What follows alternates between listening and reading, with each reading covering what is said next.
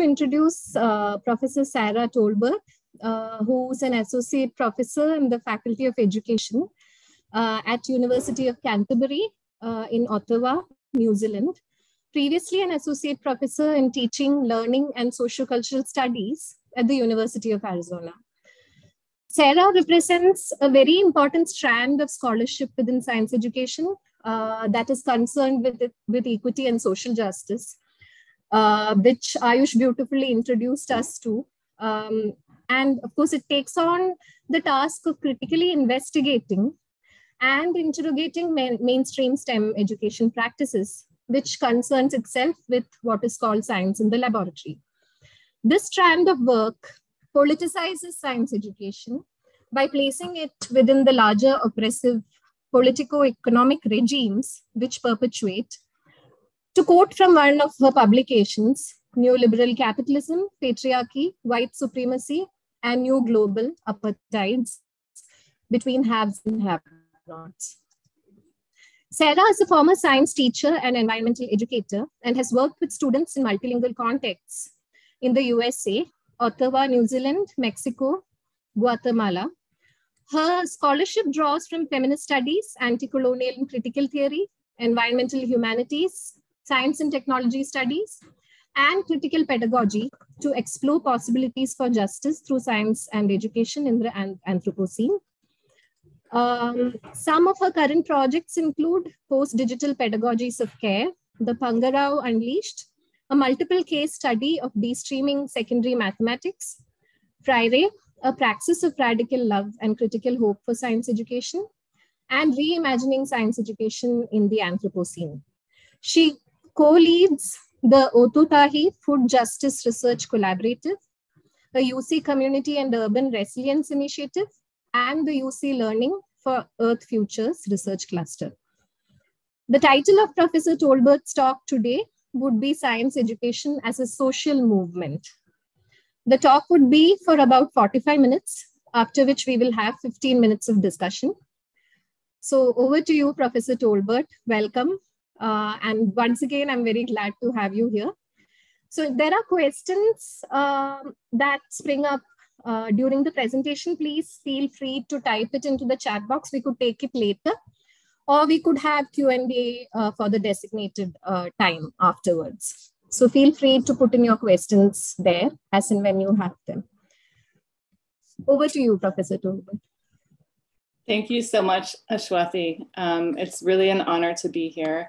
And I'm looking forward, again, as I mentioned before, to having some rich transnational discussions and learning from all of you, because I know there's a lot, a rich context for thinking about social movements in India, historically and also currently, given the current political climate. So I'm just going to talk to you first a little bit about my background and how I came to this and how I continue to think about my role as a science educator. And I've broadened the focus of the talk to look at STEM education, because I know some of you are coming from disciplines other than just science. And my work is actually not limited to just science education. It spans across science, mathematics, as well as the humanities, as Ashwathi mentioned earlier too.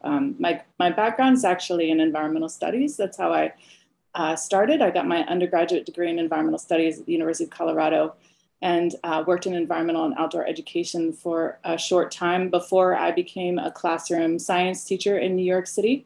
And if I'm being completely honest, I'd kind of hoped for a social studies position at the time, but science education was a shortage area, and I had a lot of science coursework in my undergraduate degree. So I took a role as a science educator, science teacher in a junior high school in the South Bronx of New York City, predominantly African-American and Puerto Rican students, and a highly economically marginalized community at that time. And my background started out there, and I really enjoyed the work. And as I'm sure all of you have experienced, just being an educator is so fulfilling, and being able to work with such amazing young people and students who, who make you want to get out of bed and go to work every day. It's the most fulfilling experience I think that I've had in my life, being in that role. But I started to feel disempowered after a couple of years. I started to feel like I was doing an okay job as a science teacher, but I started to feel like it wasn't enough because I looked at the structural conditions of inequity in which my students lived and the socio-political conditions that they faced. And I saw them go from the junior high and, going and really loving science into the local zoned high school where many of them would drop out at an early age.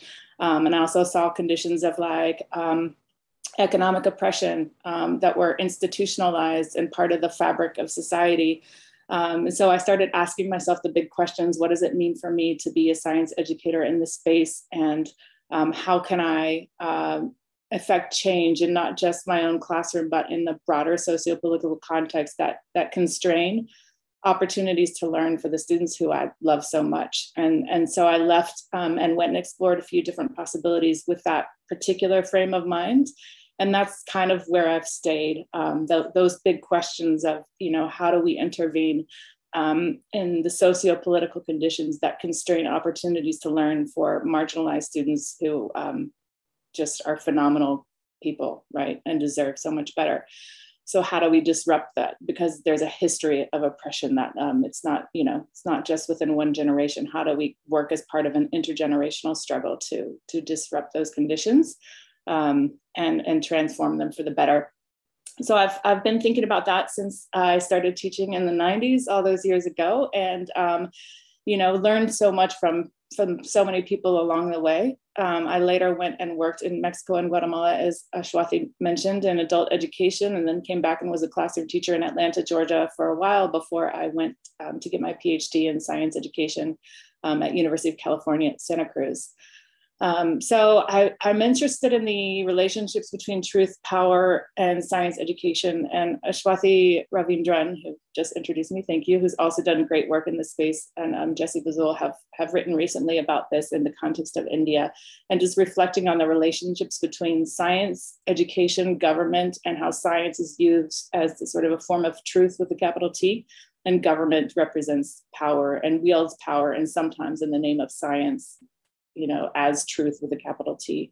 So it's really important as science educators to understand the politics of education, but the politics of governance more broadly, and the role of science and science education in that space. And I think Roland, who's written for Science for the People, has also said part of that understanding is to see the influence of politics in science and science education, and to help us deconstruct that and then reimagine the ways that, or the opportunities for practicing science from a justice-oriented lens. And this is not something that one person can do. This is not the work of a hero. And I think that that's what really, I think, resonates with me, because as a young teacher starting out, in my early 20s in the South Bronx, thinking that I had to fix it all somehow. And that's not how social change works. We have to see ourselves as part of a collective of people, reimagining the way that we practice science and the way we practice STEM education. And so I'm so happy to be here to have the opportunity to hopefully chat with you about that as well, and learn more about what you're doing in your own context. Yes, as we've written before, we look at how we feel as if there really is a socio-political turn for STEM education, for science education right now, and has been for the past several years, that we think that there are all kinds of movements around the world, whether small or large, of people who are saying, we're not going to tolerate science or education as a tool of social reproduction, that we want a different kind of education, and we want a different kind of science. We want an education for liberation, and we want a science for liberation. And so we see this bubbling up around the world in so many different places. And furthermore, we see this in the more recent context of the COVID pandemic. We can see how new opportunities for living well together, for solidarity and commitment to others, being guided by an ethic of care and equitable distribution of resources, and pluralistic science that can help us all live better together. That we've seen this emerge from the COVID pandemic. So while the COVID pandemic has been heartbreaking in so many ways, we've also seen opportunities for collective ethics of care and a new kind of collective politics. So just going back a little bit to thinking about what is this idea mean for us as science educators? Because a lot of us do work within pretty small, like particular classrooms or schools or institutions, for example. So we want to go from the big to the small, from the micro to the macro, and back and forth. And so for me, one of the projects that I've been involved with was called Community Engagement and Youth Leadership Through Science Education. So I worked with a local teacher for 4 years in Tucson, Arizona, and we worked around the science curriculum for the state of Arizona. And we actually worked to make it a more justice-oriented curriculum and start with local and global justice issues as what centered our curriculum and instruction. So we looked at things that mattered to the young people. We asked them what they were interested in learning. We looked to local organizations to better understand what were the local environmental justice issues that students and their families were facing that were the most pressing issues, as well as what are the local environmental justice issues in the state and historically. And we designed a curriculum around issues of water contamination, water rights. We looked at the urban heat island effect, for example, how families in the south side of the town had less tree cover than those living in the more affluent, economically resourced north side of town. And living in a desert, those kinds of things matter in terms of the way that we experience heat, particularly when it's over 40 degrees Celsius in Arizona in the summertime. So we partnered with organizations that could help support us do this work, again, because it's not just about me or the teacher in that one classroom. It's looking to draw from what others are doing in the community and across the state and in the nation. So we partnered with several folks who are already working on this issue for a while, and we did a few field trips. One was to the Hopi Reservation in Black Mesa, in Second Mesa. So we went to the Hopi Reservation and heard from Hopi elders speak about their struggle with water rights and activism. Some students worked to create, to secure funding for a bridge that they needed to get to school, because during monsoon season, they were unable to get to their school. So they designed a unit, we designed a unit around that, and they were actually able to successfully get their design funded.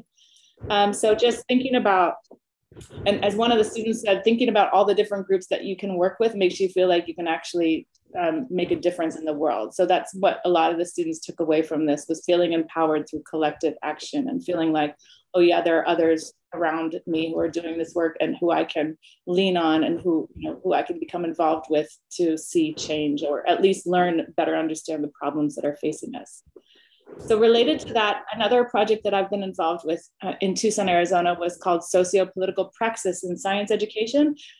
And this project was really interesting because this was a bit wider. This was not just working with one teacher, but we worked with several teachers across multiple schools in the Tucson area who were science teachers and looking to do something different, looking to teach against the grain, to teach in non-traditional ways, not just to teach the standard decontextualized curriculum, but to really look at things that matter to students and things that matter to them. So sustainability issues, environmental justice issues. So they were working together to create lessons around local justice issues.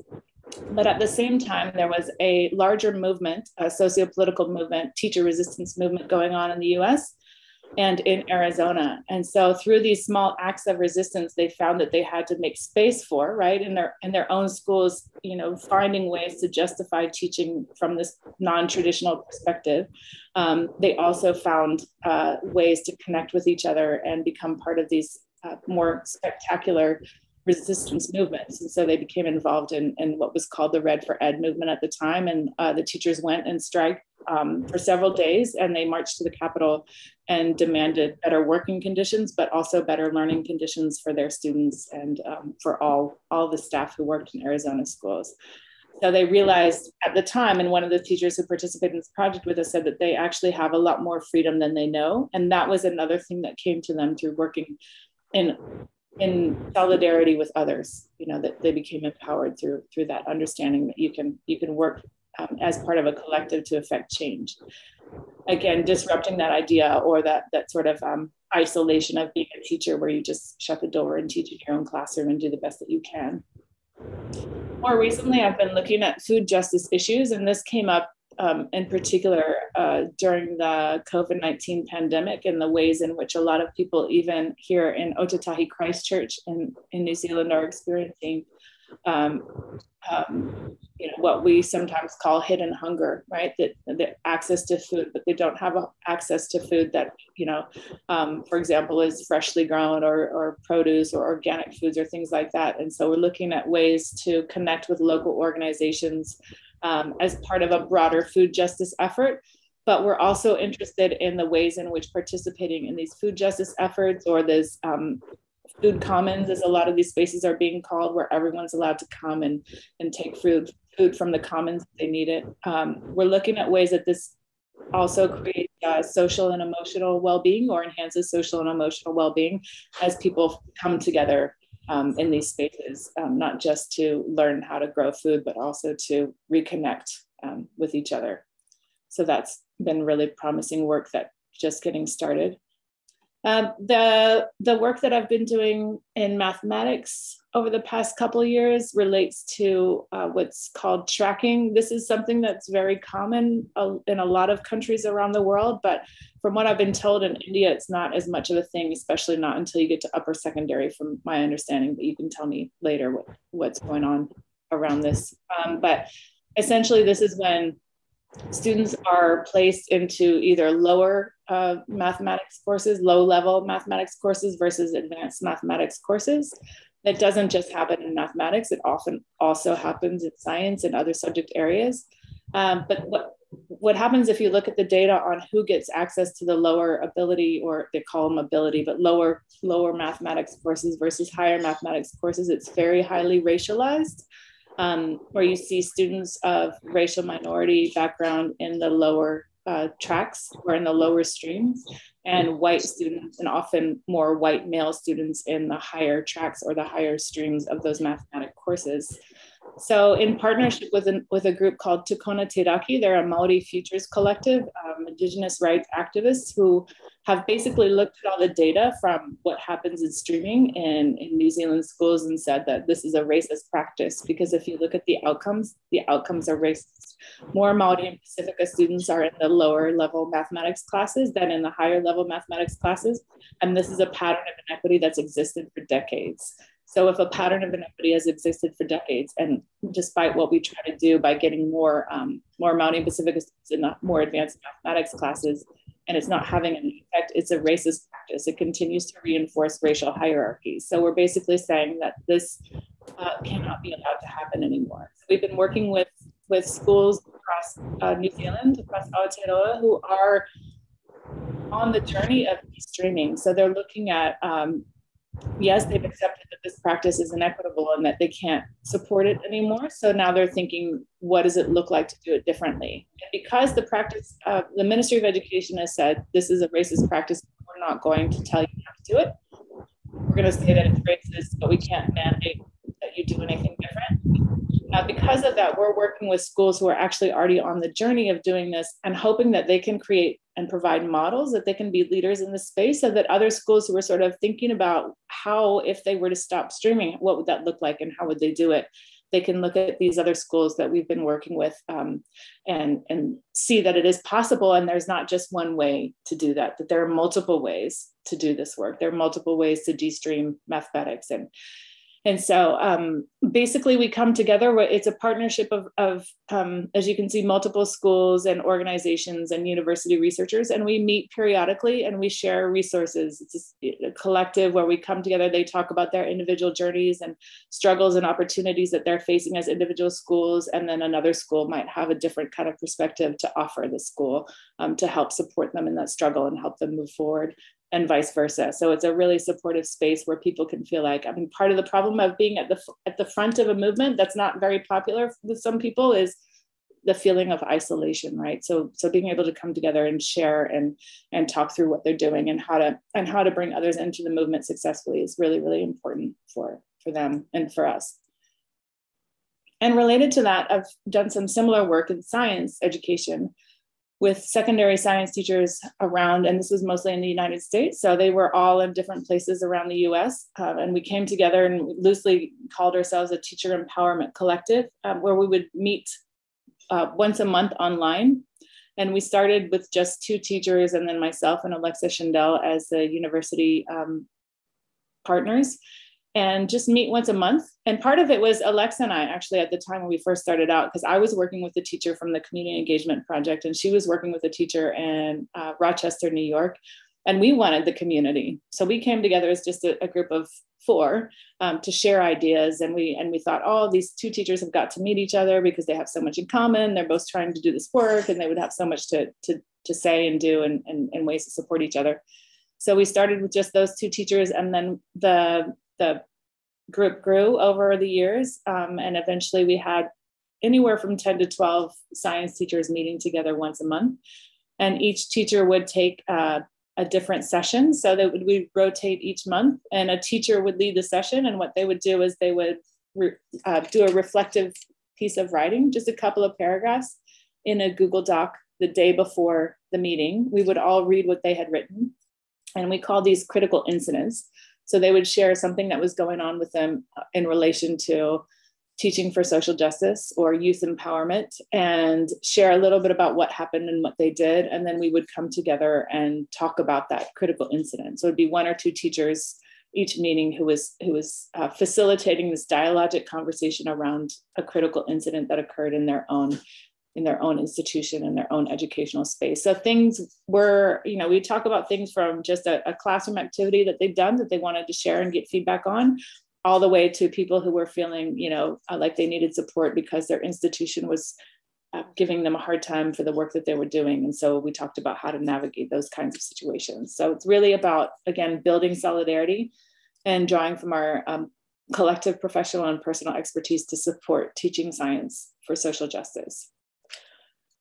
So moving from these smaller school-based initiatives or small groups of people and thinking now about what does it mean to go from that to build a movement, I think is a really important question for all of us. And I've actually been thinking about this since 2018 at the Science Educators for Equity and Diversity and Social Justice Conference, which is an organization that a few of us started in 2016, but we didn't have our first conference until 2018, because we felt like we also needed a space that was outside the mainstream science education institution or outside the mainstream education research communities, in which we felt we didn't get enough support for what it means to do this kind of work and what it means to teach for social justice, what it means to be an academic for social justice or an educator for social justice, or a little bit of both, or a community organizer. And what does that look like, and how can we build community around that? Because the small spaces behind the scenes that we've found in those more professional mainstream organizations just didn't feel like quite enough. It wasn't quite what we needed. So not finding what we needed, we built our own. And so far we started with, I think, a handful of members, and now we've grown to 500 members. But at that first conference in 2018, after we had, we're so happy to have met each other and had these 3 days together where we all shared different activities or different research or different, units and different types of curriculum that we were working on. We asked the question of each other, where do we go from here? And one of our attendees at the time, one of our SEEDS members, Siddharth Barath, he said, we all need to be thinking like a movement. So when we leave here, how can we each think like a movement when we go back to our own locations?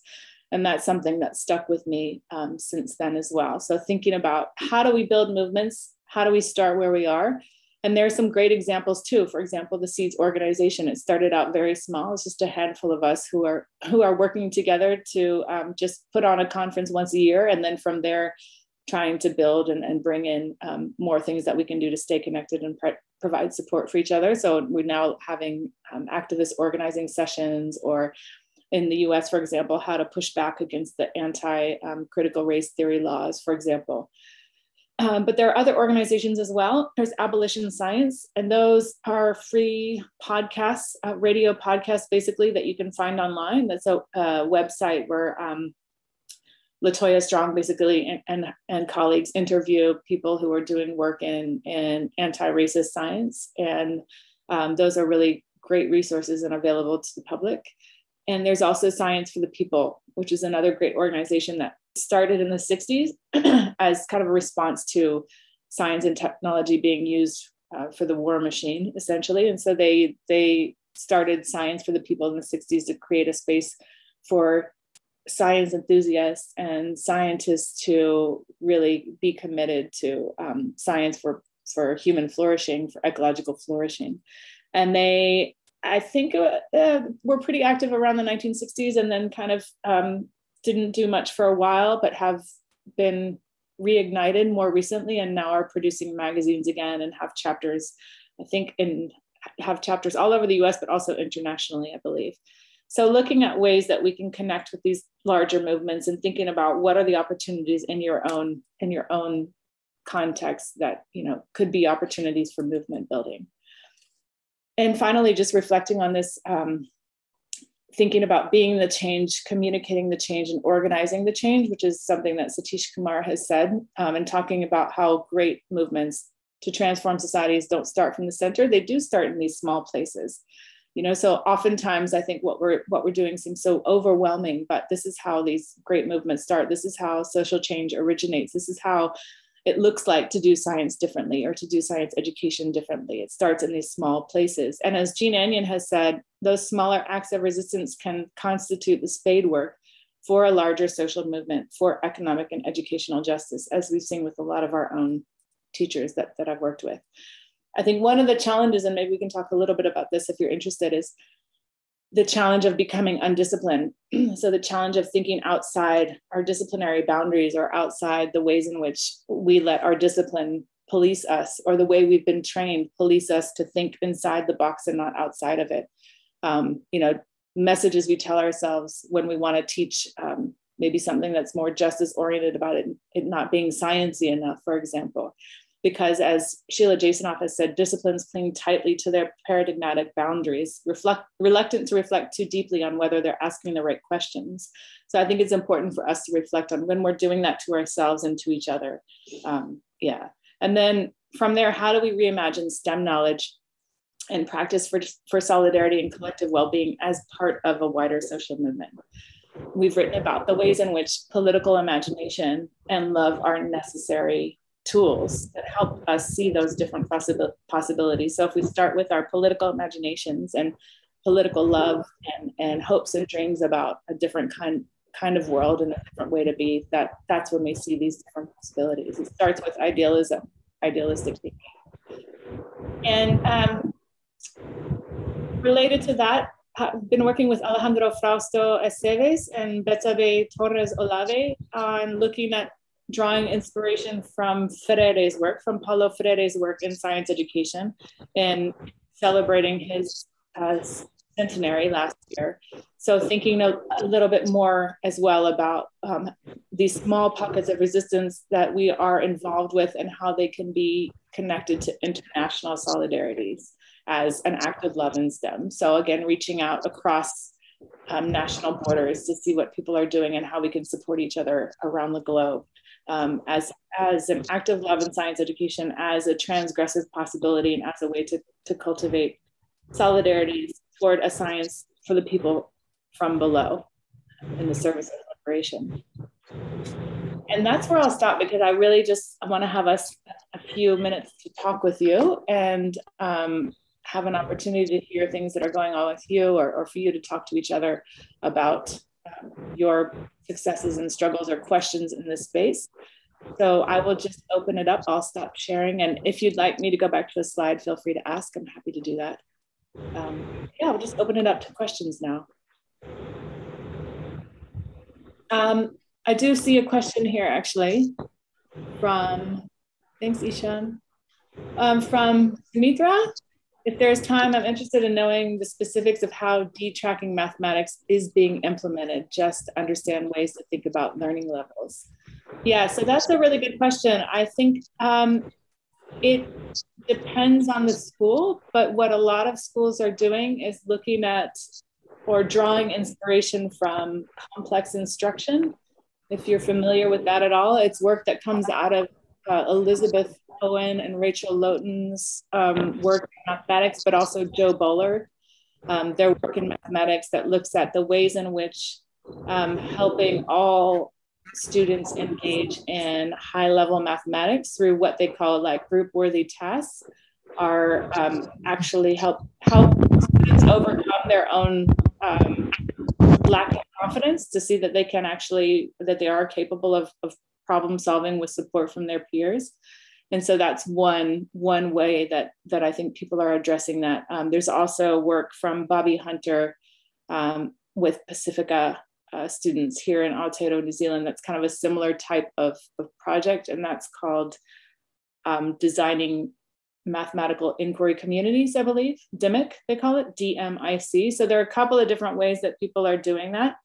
But I think that's kind of the critical question that we're looking at right now in terms of working with the schools that we're working with. We're working with a couple of schools that are predominantly Maori serving schools who have never tracked students anyway. So they sort of provide this model of like, well, we've never done that, you know, because it's a smaller schooling environment. Plus it's not really aligned with their own ethical commitments, right? So they're providing, I think, a lot of support to some of the other schools who are doing this as well. But yeah, great question. There's also a question from Ishan, where he asks, what kinds of risks, theoretical, epistemological, social, and personal, did you have to take throughout your work? Oh, so many, Ishan.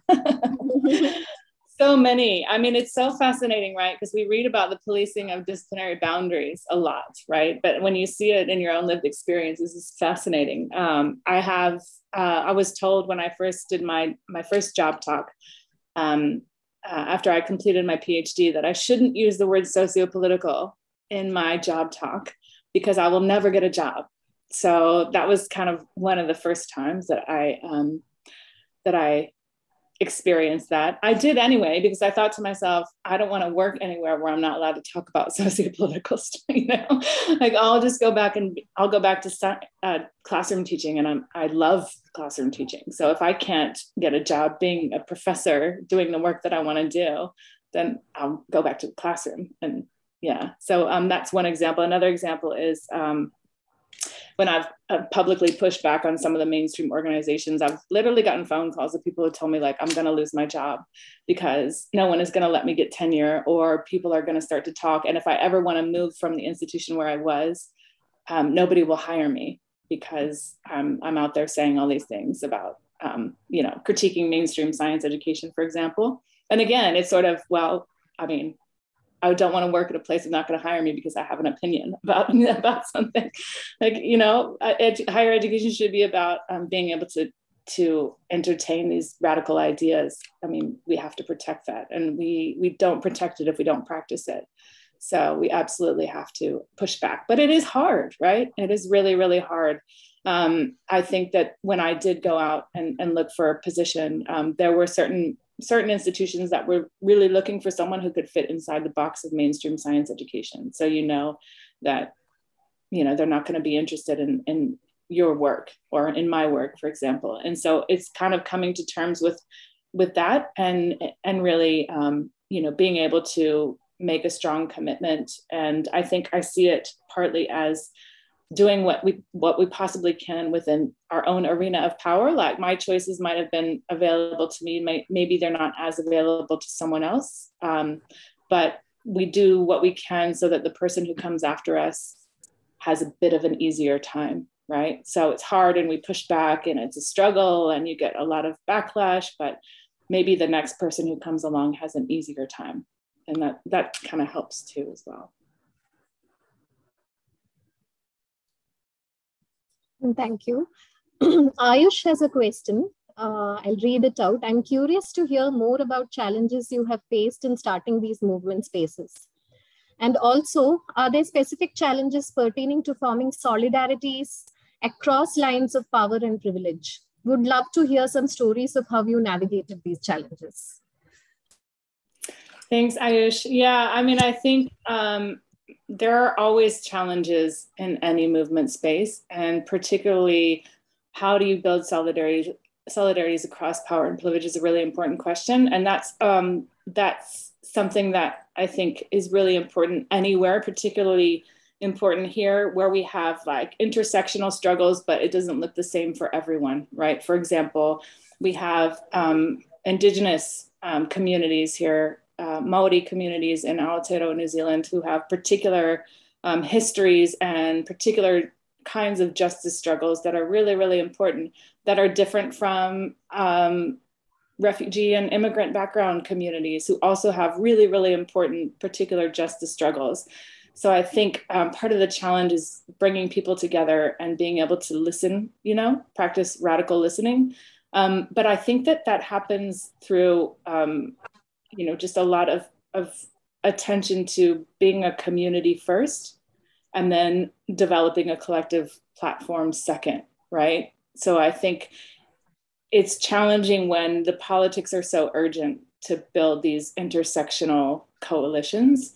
But in order for those intersectional coalitions to stay together and not fall apart, there has to be time to just, come together and be with each other and get to know each other and develop relationships of trust, or at least relationships of connection, of feeling, like there's a mutual benefit, let's say, of all of us being in this space together. But before we kind of develop a platform around that, we have to feel good about who we are together as a collective, and we have to spend some time developing our collective identity. So I think that startup, like that visioning work, that mission of a new organization, for example, or a new collective, is really, really important. And some people might find that takes away from those action-oriented items, but it's essential. Yeah.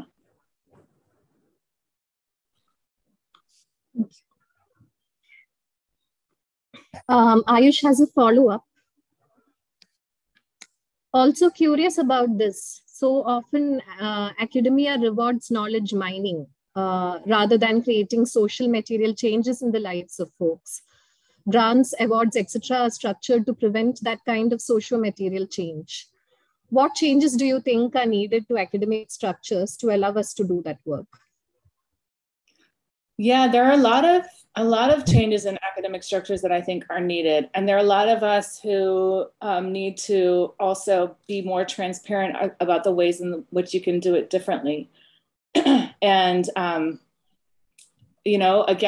again, it's a form of policing academics too, right? That you have to publish in certain journals, you have to get certain types of grants in order to be a successful academic, in order to keep your job, and you have to be about knowledge production in a very traditional sense, or a very patriarchal sense of the word. So there are a lot of people, I think, working to change this. I think partly, part of what we've done by establishing an organization is to change the narrative. So that was part of our rationale for wanting to create something different, because a lot of the narratives that we heard around that kind of, that talk, that socialization of junior academics happens in those professional spaces.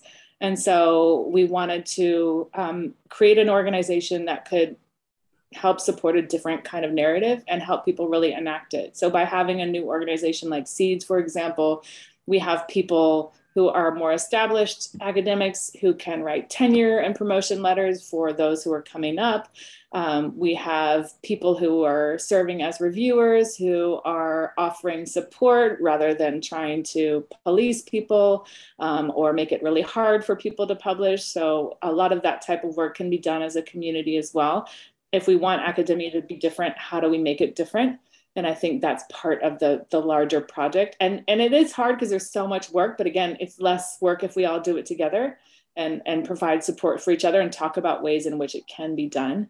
So I think that's still ongoing, but I really do like, if you've read or come across La Paperson's book on A Third University is Possible. La Paperson writes with Eve Tuck under the name K. Wayne Yang, but they also write about what it means to be a cyborg in a third university. So not necessarily always being focused on reforming the institution, because there's so much energy and it can be really like self-defeating that goes into reforming the institution. And we need that. We absolutely need that, but also creating spaces to be cyborgs where we actually just use the tools of the institution for a particular like decolonizing purpose, for example. So I think that's a really good approach to kind of, and it's what like Black feminism has talked about as well, like working within the margins to affect change kind of under the radar. So those things need to happen as well. We support each other to get the sort of, publications or the grants or, bringing junior scholars on board so that they can have what they need on their CV and have those experiences as well to make sure that they're protected so that they can continue to do the justice-oriented work that's so important. Yeah. Thank you so much for that. Love the response. Thank you so much. That was very, very useful. Yeah. Oh, good. I mean, I could talk all day about that one. Maybe some other time, but thank you. Yeah, it's a great question. Great question. There's a question from Professor. Yeah. Okay. Sorry. You were saying something? Were you saying something? No, go ahead. I was looking at the questions. You go ahead, Ashwati. Oh, yes. Yeah. I mean, if you'd like to read it out yourself, that's... No, you please go ahead. Yeah. Thank you. I can drink my tea. The next question is from Professor Sugra. Can you elaborate how the pandemic had a silver lining, especially as in India and many places, online education has led to a learning loss and inequities? Yeah, I mean, I think that's a really good question. I'm going to turn that one. I'm going to say something about it, but I'm also going to ask Ashwati to elaborate because she and Jesse Bazil wrote a really beautiful piece about some of that. And so I will say that, I mean, it is really, really hard. Like we have to be kind of frank about the many losses and the tragedy of it all. And I think a lot of us still focused on how the pandemic has exposed these broader persistent historical inequities and continue to work in that space. And at the same time, see how communities came together to help each other out. I mean, part of that was because the state isn't providing what they need to be providing. So there's still a real critique to be had there about supporting the state. But what happens when the state isn't providing is you can also see how communities care for each other, and that kind of care becomes more visible, even though it's still important to highlight the lack of infrastructure and the lack of support at those multiple levels. Ashwati, did you want to say anything about that? So my guess is that Professor Sugra has already read my the work that I did with Jesse on the pandemic in the Indian context. But there, I think we were mostly trying to explore the kinds of the power dynamics that emerged in the context of the pandemic, especially around medical knowledge and medical systems.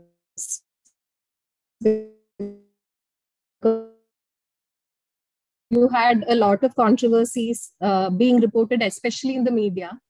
Especially you had allopathy and then you had Ayurveda. And there were questions around, ways of validating knowledge, for instance, which became very moot in the debates within the public sphere. So as Sarah was pointing out, we were primarily interested in the questions of scientific knowledge and its nexus with the state, and the legitimation that, of course, it gained through the state, and in the process, how it's marginalized specific kinds of knowledge systems. So, I mean, if you'd like to read more, I think I'll also share a link of the publication with you. But I think there are more questions. The next question is from Ankush. Have you come across instances when, in process of building community, people's personal identities conflict with collective identities?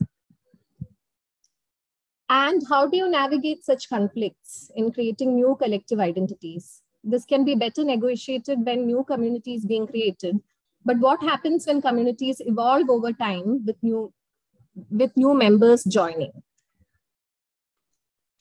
Yeah, those are great questions. I mean, yeah, there are always going to be those organizational politics, right? That I think every community and every organization has to continue to deal with. And we kind of we're going through that now with Seeds, even just kind of reflecting on where we've been and where we've come and bumps along the way, and really taking time to air all, any concerns that have come up along the way, because we've just been working so hard to build and grow this new organization. So we're in that process now of kind of taking time to reflect and sit back and talk about the good, the bad, and the ugly that's come out of it. And I think that is really, really important. It's like family, you know? I mean, family is complicated.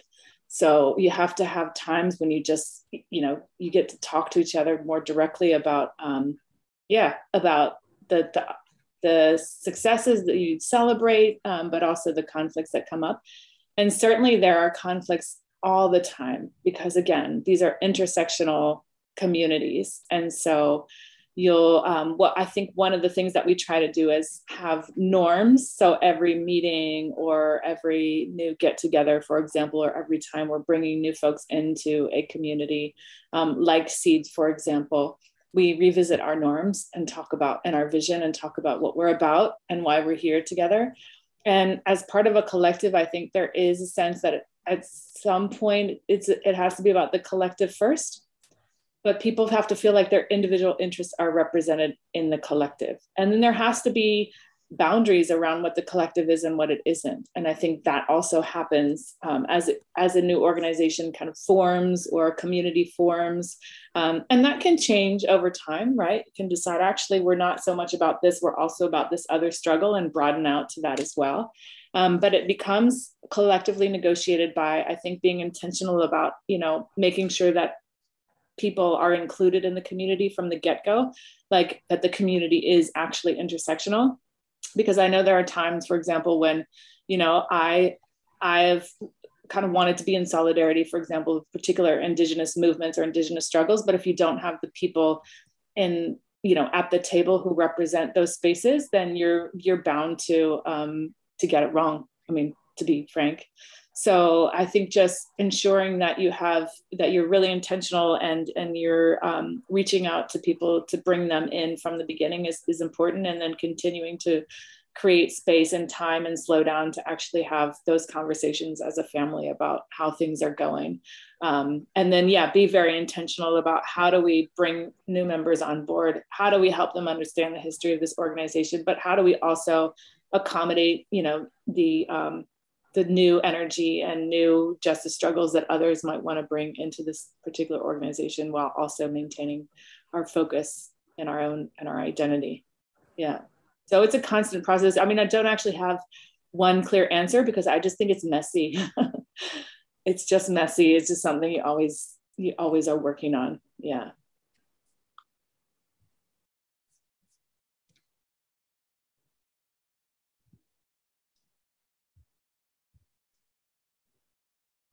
Other questions or thoughts? These have been really, really great questions. Thank you. Or experiences that others want to share?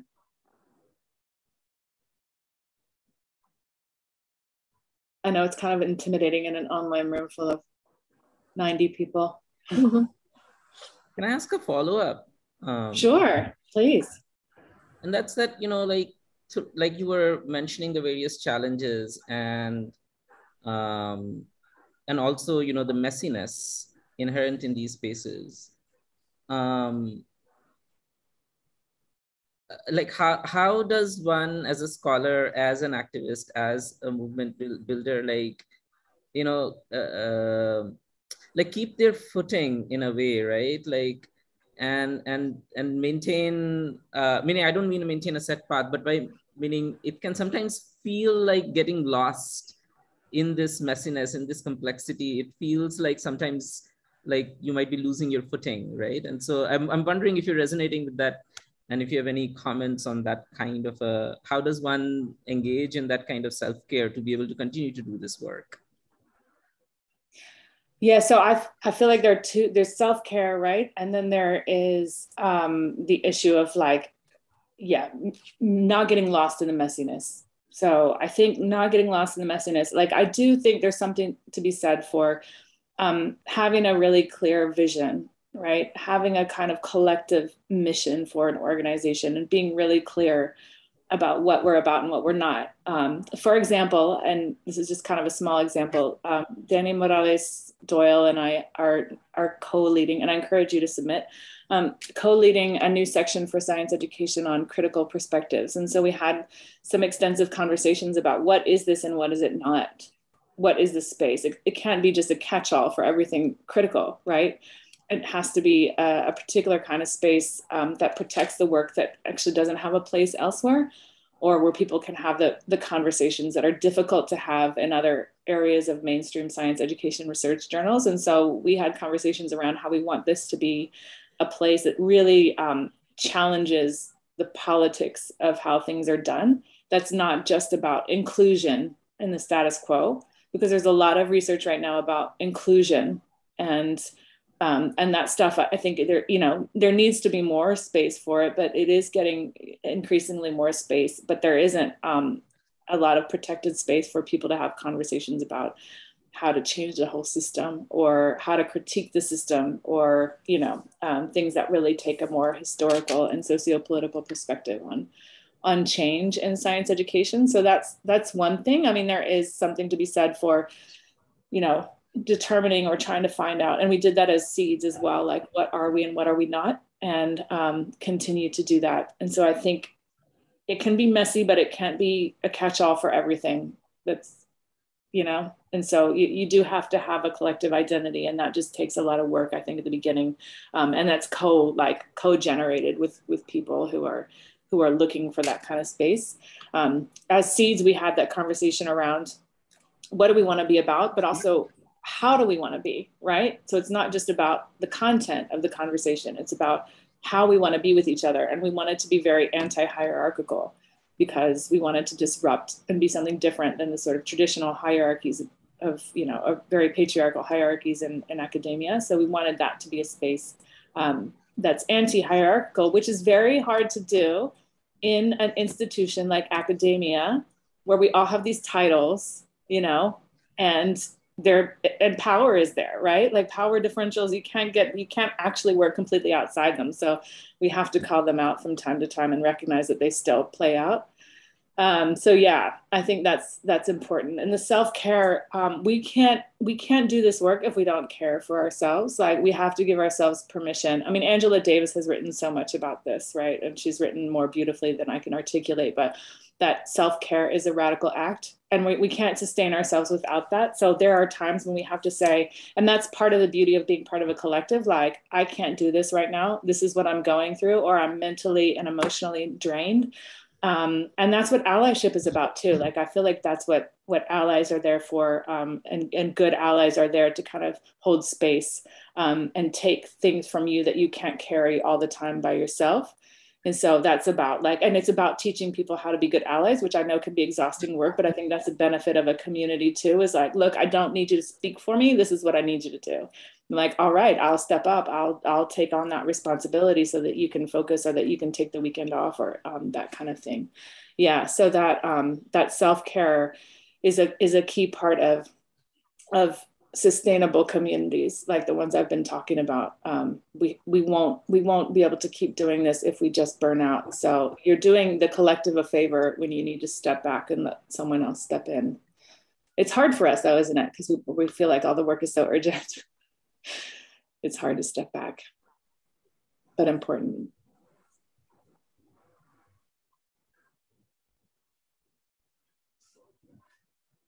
Thank you. Are there any further questions? I just see one from Himanshu here. Is there one from Himanshu? But I see also a hand raised. I think there's... Hi, I'm Vaidehi, I think. Yes, hi. I am from West Bengal, and I don't know whether my question will be relevant. That's why I was hesitating. Like, during this entire pandemic situation, we have seen that many community-based initiative has, had propped up, and they have started to work collectively, particularly led by a few students from Jadavpur University, Presidency University, and all. But the thing, they are doing amazing work in the education, particularly in the primary level education and all. But the thing is that lots of insights are coming from that, but those community people and young students, they do not know how to gather those data or experiences and translate into something to send it to the larger platform so that people can understand that or at least get to know about that. So I was hesitating, so this is not really a question in that sense, but this is also, I think, is important, that the works that are being done, and particularly during pandemic situation, communities I have seen, particularly marginalized communities, they the community members, they have become really aware in many spaces about their children's education and all. So they are giving their inputs, which inputs are very important. So like this is also, I think, I find a kind of struggle to translate the entire what should I say, experience or whatever are coming into some kind of academic language and put it in there. I mean, my question is not very well formed. So, can you give me some kind of any kind of like guidance or idea, like how collectively we can actually do something in this space? I mean, how, because those inputs are very important and intriguing, as I have found. Yes. So if I understand your question correctly, it's that there are a lot of really great communities doing work, important work, but your question is about how to make sure that others can learn about it on the one hand, and on the other hand, that the work that families are doing to advocate for students is equally important, and how to kind of take that into account and communicate that as well. And so is that correct? Do I understand that correctly? Yes. Yeah. Yes. I mean, I think that's important. I think part of the time, like I see myself, you know, in my role as an academic and as a researcher, university researcher, I always kind of wanted to do the work that's more participatory. And I think that's really, really important, to do the participatory action research alongside, so that I'm also vulnerable and not looking like the more educated other writing about people. But to be fair, there are times when communities actually just want me to do the research, right? Because they're doing the activism and I'm the university professor. And what they need is me to do the research and communicate the research out, or document the thing that they don't have time to document because they're too busy doing the work. So I think part of our role as researchers is that process of negotiation with the communities that we're working with. How can we support in the role that we hold? So, I mean, I hold a position of power as a university professor, right? So I might want to, you know, position myself as someone who's a participant observer or doing activist work, but I actually need to prioritize what that community wants from me first. So sometimes that's just documenting. And I think that's part of the support that we can provide. And there are different ways to do that. Like I've done, I just wrote a piece recently on plastic pollution and waste colonialism, because in New Zealand, we like to send all of our plastic waste out to other countries for recycling. And so I've been doing a lot of like radio interviews around this issue of looking at systemic change and not just exporting our problem, for example, and doing that public kind of engagements and those sharing of things that are going on. I'm not necessarily an expert who's written about all those issues, but I can share out what others in these activists and community groups are really working on, what their struggle is and what they want others to hear. And sometimes I'm the one who gets the platform to say the thing. But while I'm saying the thing, I can also, you know, give them credit for what they're doing and get support for the activism that's already going on. So I think that that's a big part of it, is just thinking about how can I, in my role as an academic or in whatever role that you hold, help communicate and share what's going on. And sometimes it's about the writing, sometimes it's about the speaking, sometimes it's about just connecting teachers with each other and giving them a space to actually talk to each other. So, you know, just inviting them to come talk to each other, for example, or inviting parents to come talk to each other and providing the food for that to happen, or providing the space for that to happen. So it's about how can we be that facilitator to help connect, to help communicate outward what all the great work that's going on. And not all of that is stuff that's going to get us credit, you know, on our CVs, but like that's the important work, isn't it? Yeah. Thanks for that question. There's a question in the chat box. So, okay. This one from Himanshu, the first one. I think that's, do you want me to read it out? Just a minute. Please.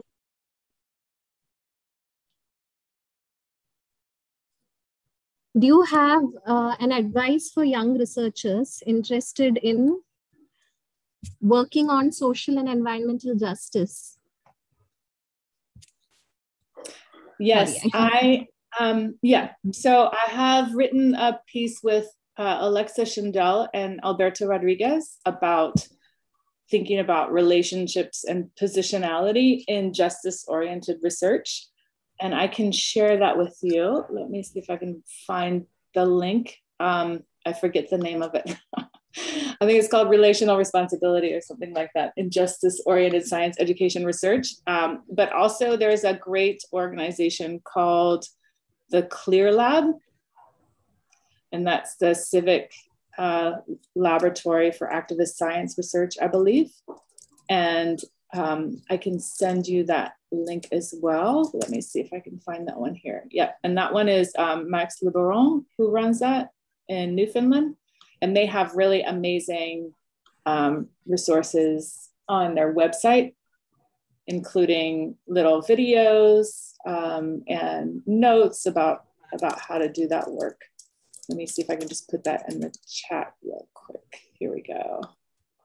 So I would start there because there's so many, so much that that we could talk about there, but they have this awesome set of resources. And then the other one we'll share with you as well. Let's see here. Relational Responsibility, I think it's called, where we write a lot about those issues. But sometimes, for example, research is not always what communities want either. And there are others who have written about the idea of research refusal. So sometimes as an academic, we're just there to support, provide resources, do the work of like Love Paperson talks about in A Third University is Possible, about redirecting resources from the university to communities. But yeah, there are lots of different ways to be in solidarity. It's not just one way. So there are different models of participatory research, but it really starts with centering the agency and the desires of that community. Thank you very much for sharing those resources. You're There's welcome. a question from Sunita. I think she'd like to unmute. You'd like to unmute and talk. Yeah. Hi, Sara. I'm Dr. Sunita from Delhi University. Hello. Am I audible to you? Sorry? Am I audible to you, Sara? I can. Yes, I can. Am I hear audible you. to you? Hello. Yes. Hello, Sunita. Yes. Hello, I'm from Delhi University. Yeah, my question is related to parenting. What I understand that teachers, objectives, curriculum, books, all are very necessary. But during pandemic, all parents just associated 24/7 with kids. So is there any awareness program regarding educational attitude of the parents towards the children and how to deal with its 24-hour? How much the parents have the space, and what kind of policies provided by your government for right kind of parenting during pandemic situation? Kindly give your such kind of experiences during lockdown. Thank you so much. Thank you, Sunita. Actually, I think for us, when we were in lockdown, it was just little short periods of time here and there.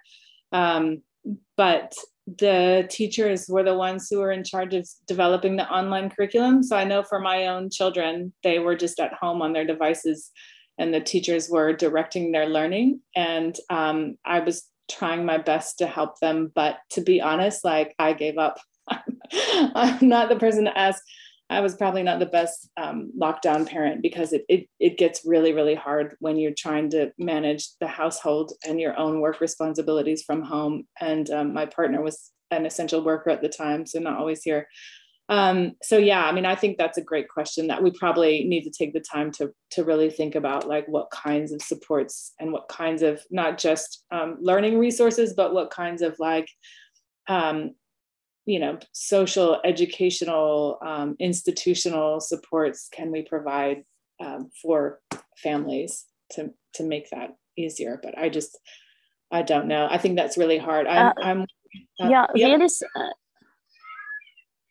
Really, Sara, because we need always quality education, and in developing country like India and Pakistan, Bangladesh, you know, there's the poor parenting. They're not aware about the educational parameters of assessment.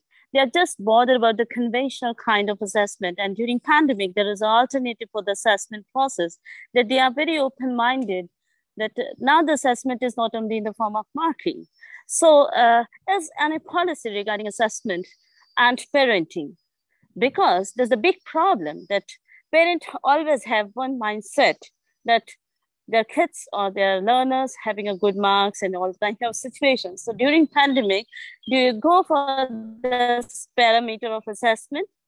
Any idea about assessment, that how they deal with assessment? Because virtual assessment process is also playing a vital role for the quality education.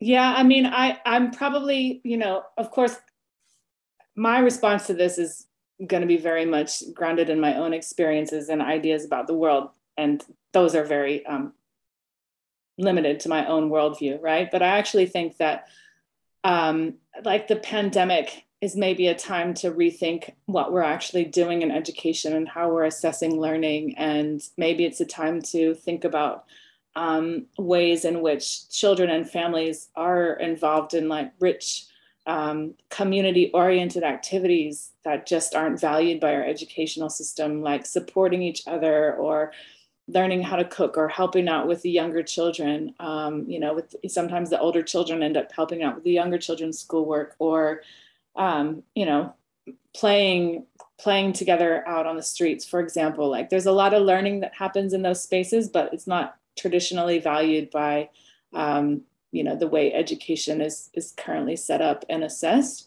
So I wonder a little bit about how things like that can make us think more broadly about what learning is and the ways in which like learning happens all the time, and really rich learning happens in ways that aren't traditionally valued by classrooms and schools. And how do we recognize that and support it? And also, I think, recognize the ways in which families and are often just doing their best to survive in those types of situations day to day. So that would be my question about that. But I don't have the answers. Precisely. Yeah, of course. It's important. I think assessment and practice is important for the thinking and rethinking and just regenerate all this process, because it's important. We have to change our mindset first. Thank you so much, Sara.